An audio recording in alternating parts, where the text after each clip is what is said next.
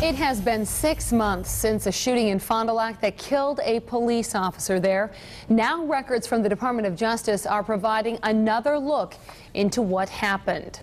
Good evening, everyone. The department today handed over nearly 1,000 pages of documents about that March 20th shooting.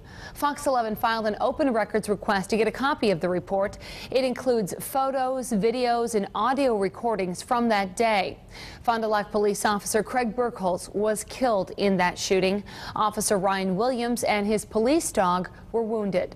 Authorities say the gunman, James Cruxon, killed himself. And last month, the Fond du Lac County District Attorney ruled that officers did use the appropriate force to defend themselves.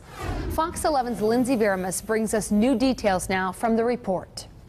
As Fond du Lac officers battled a gunman, frantic calls poured in to 911. I believe I'm hearing gunshots.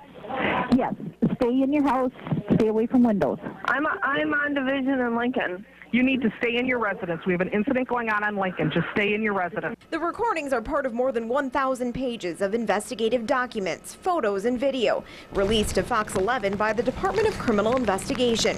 Some information has been removed to protect the victims. Officer Ryan Williams, James Cruxon's former girlfriend, and Officer Craig Burkholz. Dashcam video shows Burkholz racing to the scene.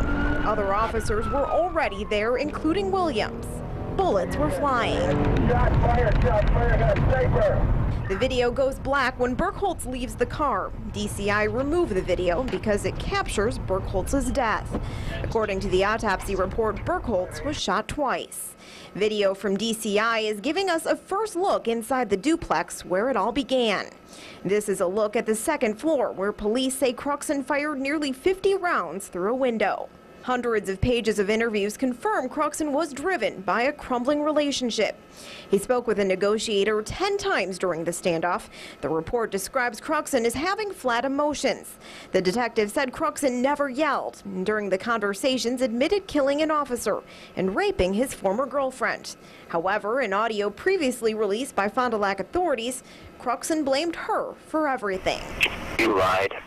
That's why those cops got killed. So pretty much you killed them cops. Photos show the aftermath of Cruxon's attack. Williams' vest pierced in several places, squad cars riddled with bullets, and a community and department forever changed.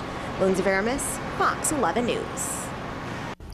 And that report, like the Fond du Lac District Attorney, also concluded that the officers acted appropriately on that day to protect the community.